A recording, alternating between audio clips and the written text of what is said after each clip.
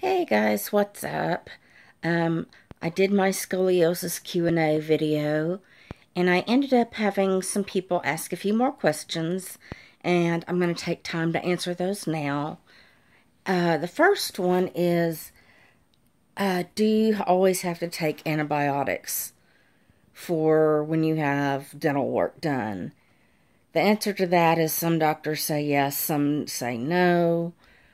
And let me just say, the reason that I do it is they just say any bacteria from the mouth and anything being done to the teeth, that bacteria can get into your bloodstream and it can cause a staph infection.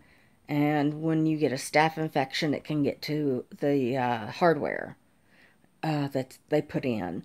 So when that happens, what they do, they have to go in, take the hardware out, clean the spine, literally. For several days, they'll go to the OR and just clean out the spine. And then a few months later, when everything is back to normal, they'll go in, put the rods back in. So, like I said, some doctors have you do it, some don't.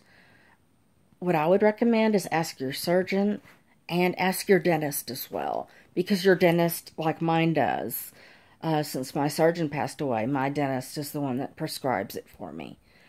So that's one question.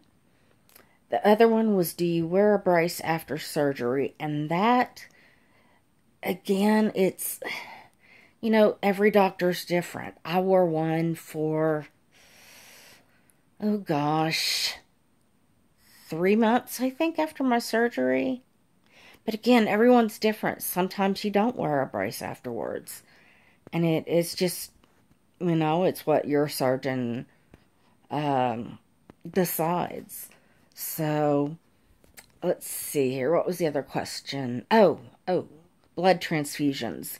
Do you need blood during the surgery? What they do is have you donate ahead of time, or you can have family and friends donate blood for you, should you need it.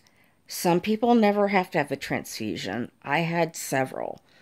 I lost a lot of blood during my surgery, so yes, it is a possibility. But that's with any surgery. Honestly, that's with any big operation. So don't let that bother you. Let's see here. What else?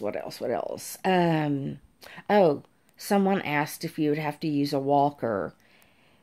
There again, that's up to your doctor. Mine had me do it for about a month afterwards, just because you're so used to feeling a certain way all your life that when they straighten the spine, you can kind of feel off balance and kind of just wonky.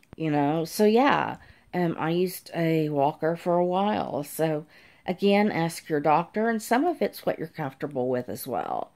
So I hope these things help you. Again, if you have any other questions at all, feel free to ask and I'll answer them just as soon as I can. Thanks, guys.